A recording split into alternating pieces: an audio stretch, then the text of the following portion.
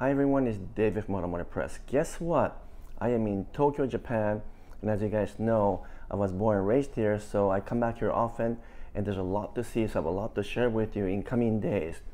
But I wanted to come and revisit a very important topic that I talked about a couple months ago, which is what car to buy. But this time, I want to do the reverse of it, which is what cars not to buy.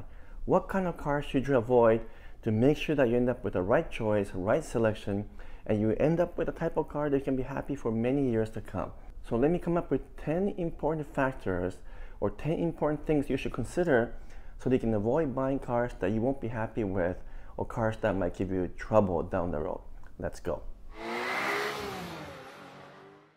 Welcome back. So here I am in Japan, and as you guys know, I love many things about Japan, especially automobiles. And I know that you might automatically assume all cars that are built in Japan are safe to buy and they're reliable long term.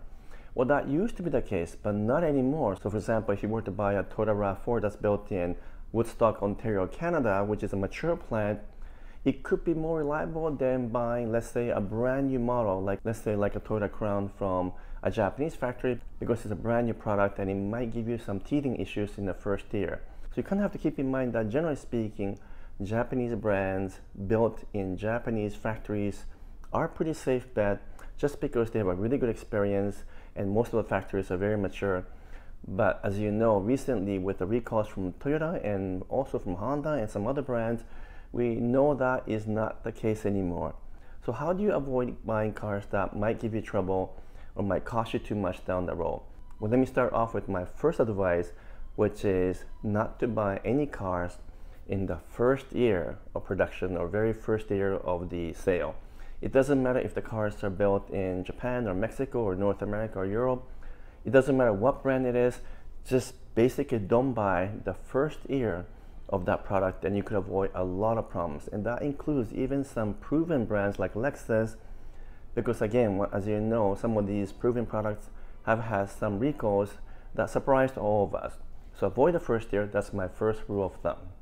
What about the second point? Well, the second point is somewhat related to the first one, and that is don't even buy the second year of a product if that car or SUV or truck is all new, especially if it's coming from an all new factory. And again, this is regardless of any kind of geographic locations. It doesn't matter if it's Asia or Europe or North America.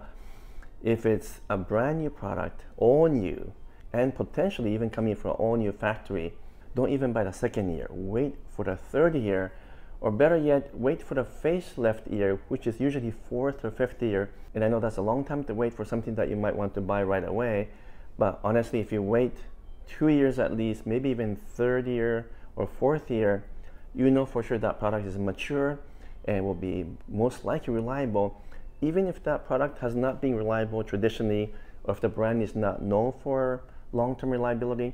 They tend to get things fixed and the products are actually quite decent. So that's my second rule. The third thing to keep in mind is not to buy any products from a brand new automotive company, i.e. startup companies. And there have been a number of startup companies. Some are more mature like a Rivian, but there's also all kinds of new brands all coming through the pipelines the last couple of years as well as into the next few years. And I would just actually wait at least 5 years to buy from a brand new automaker. After 5 years, most likely they're mature and they've got their things sorted out, then it might be safe to buy, assuming the reliability data and the record shows that they are reliable. Those are something you have to check as well. But anyway, don't buy from a startup, wait 5 years. The fourth point is to do with the servicing, parts, supply chain, and network. So don't buy from a brand that is not well represented in your country or possibly in your city. So for example, trying to buy an Alfa Romeo product in North America is probably not a good idea. There's not a lot of dealership out here. The brand is not very reliable to begin with. And if you live far away from a dealer network, you're gonna keep on going there if you have to fix problems or there's some defects. However, if you were to buy Alfa Romeo in Italy or Milan, close to the head office, it might not be a reliable product, but you're probably okay because it's easy to get the parts. The dealers are generous and they're everywhere and you're close to the source of the actual brands. So it depends a lot on which country you live in, but every country has a strong presence of a particular brand and then sometimes a very weak presence. So obviously in Japan, all the Japanese brands are well represented, and actually they're quite well represented in the US as well. But if you were to buy, let's say, an American product in Japan right here, not a good idea because there are very few dealerships and it's really hard to get parts. So think of the location or geographic area you live in, and make sure that you have a strong network of dealership that's accessible and very close to you with easy to get parts and supply chain. So those are some of the things to keep in mind. Don't buy brands that are weakly represented in your country or in your area or in your city. The fifth point is an easy and obvious one, which is don't buy any products with a high markup, which also means likely not buying it the first year or two of production, because newer products tend to have a high markup. But what people don't realize is that you might want to really buy something because it's cool and it just came out and you maybe don't mind paying the high markup. Well, 3-4 years down the road, it probably won't be all that popular. The markups will be gone and the resale value might have tanked. So you don't really want to pay the MSRP plus the markup, and then you kept it for 5 years and you realize that now they're abundant and you just don't get the kind of resale value you wanted. So again, this goes kind of with a rule number one and rule number two, but if there's a lots of markup or even a medium level of markup, just don't buy it. I don't think any products really deserve to be purchased with a lot of markup. Number 6 point is to do with your decision-making process. Some of us have cars that maybe have broken down or your needs have changed and you really need to buy something quick, but that particular car is not available. So for example, maybe you're trying to buy a RAV4 Prime or plug-in hybrid and there's still a long waiting list, or even the Land Cruiser that I purchased had a long waiting list. And you might decide that, okay, I can't get them because they're not available, so I'll buy something else, product ABC, and you just might not be happy with that. So if it's not a super long wait, go and rent a car or go and borrow a friend's car or family car, or maybe even buy a lot cheaper car, something that you can then trade in later. But I think it's better to find ways to get to the actual car you want to buy, especially if it's only 2 or 3 months away.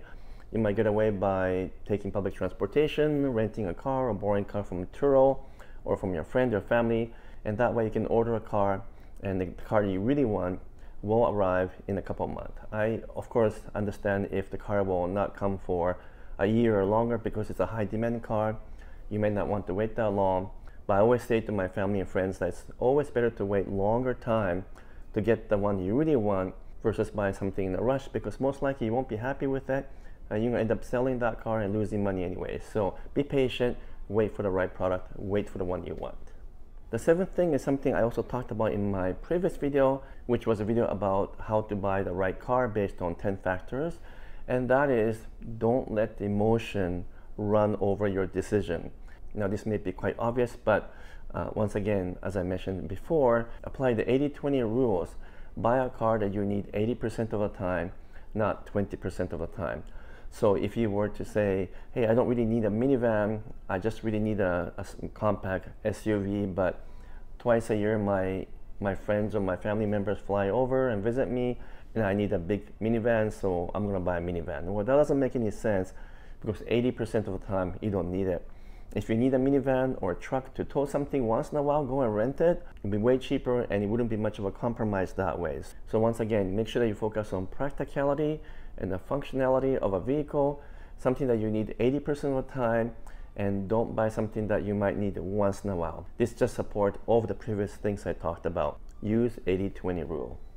So hang in there, I've got a few more advice for you. The 8th thing to keep in mind is not to let your past dictate your future decisions. So for example, if you were to have purchased a Hyundai 10-15 years ago and you just didn't have a good experience, you might say, hey, I'll never buy a Hyundai product again. Well, that would be a poor decision because many of the Korean products, including the Hyundai, Kia, and Genesis, have done really well in their reliability data and reliability test. And in fact, some of them are more reliable than mainstream Japanese brands. So just because you had a bad experience with something 10 years ago doesn't mean they are still bad right now. And even some of the startup brands like Rivian has lots of problems in the beginning, but now they're pretty reliable. So don't rely too much on your past experience, especially if it's from a long time ago. Look at the current information and then make the right choice. Don't let the past dictate your future purchases. The ninth point is an important one, and I talked about this in my previous video as well, but make sure that you are buying based on a total life cycle cost of a car. So as an example, you have a purchase price of a car, but then you have also a maintenance cost, insurance cost, maybe even parking cost, fuel cost, and so forth. So you've got a whole bunch of different costs. So you might come across cars that are really cheap to buy because there's a big rebate on it, but maybe it's very expensive to maintain, and maybe the insurance is high, then the total cost might be actually high. You're not saving any money. On the other hand, you might find a car that's a bit expensive to buy, but it has a really good long-term reliability, very low maintenance, insurance is also low. So over a course of 5 to 10 years of ownership, it could be a very wise purchase. So make sure that you look at the whole life cycle cost, not just the purchase price of a car, take into account all the other stuff, and then make the right decision. The 10th and final advice is to don't buy cars with lots of known problems based on actual data. Go and take a look at the forums where people are talking about their ownership. Go and look at all kinds of data from Consumer Report, J.D. Power, the number of other companies as well that publish data about reliability, about safety records. Gather some data, gather some information, and then make the right decision. It might even be worth typing up some messages in the forum to say, hey, I'm thinking of buying product ABC, let's say Toyota Tacoma. Have you guys had any issues or problems? This is something I should know. And you'll be surprised how helpful these forums are, whether they are a separate forum or sometimes you find them in Facebook or even some other social media groups. And you'll be surprised how much they're willing to help you. So gather some information, gather the facts and data, and then you will kind of know which cars not to buy and which cars are okay to buy. This is kind of like the mirror image of the video I made before, which was which cars to buy, 10 factors. This one is which cars not to buy, 10 factors. So think about all the factors. You should be able to buy the right car for the right price and be very happy for many years to come. So I hope this video was helpful. Again, I'm in Japan, lots of cool things to show you down the road. But in the meantime, I hope you can give me a thumbs up, make some comments. And if you haven't done so yet, would you kindly subscribe as well. Until next video, I'm signing off for now. Thank you so much.